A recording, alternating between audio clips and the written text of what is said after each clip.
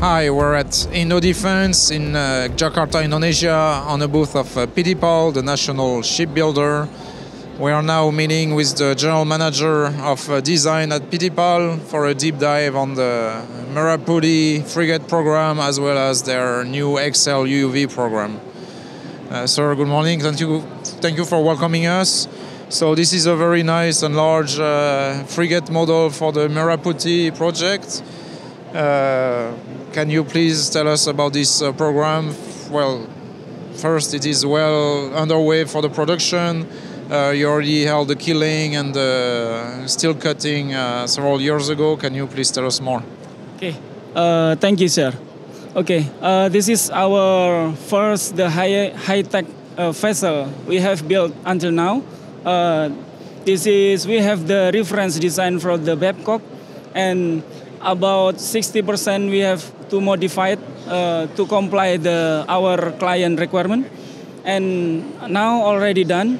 And the steel cutting conduct at the end of the 2022, and the keeling the 2023, and now the progress is as expected by our customer. They are happy about the progress, and it will be launched and finished soon.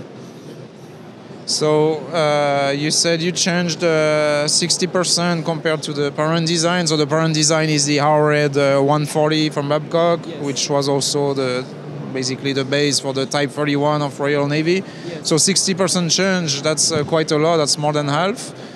What did you change? Can you tell us more? Yes, we have modified a lot, especially for the combat system, sensor, and the gun. And also, of course, this configuration may affect to the platform. So we need to modify from the beginning all the basic design and approval to the class. And we have to finish all, and now already done. So one also key difference, so you mentioned the gun and you use dual 76mm from Leonardo. In the middle, unlike Type 31, you have a lot of VLS. Also you have like an integrated mast. I believe many systems will be provided by Turkey for such systems. Yes, sir. Mostly our combat system supplied by Turkish company. For example, for the missiles, all supplied by Turkish. This is 64 vertical launcher, and we can use this vertical launcher for the medium or low range for the missiles, for the ASAM, and also for SSM. And the mid-last vertical launcher is the universal. So each missile can occupy it and use the vertical launcher. And we use also the fixed radar from Aselsan. And also the gun we add from the parents' design, we add more. There is secondary gun 76. And there is some additional feature we have added to these ships. So this is heavier than our parents' design, the Type 31 or Arrowhead class. So 140 meters, what's the displacement? The displacement for the optimum design is about 6,000, but the full, there is 6,600.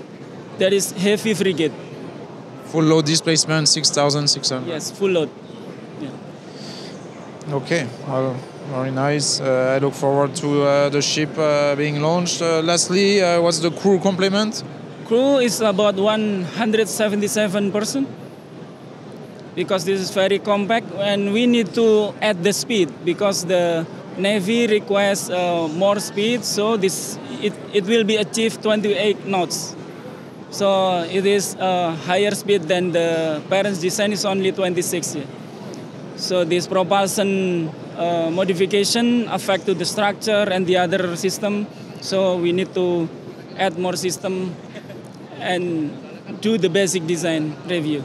Chabibi, I look forward to see the Merah Putih frigates in the water. Thank you for the explanations about the project. Terima kasih. Thank you very much. You're welcome.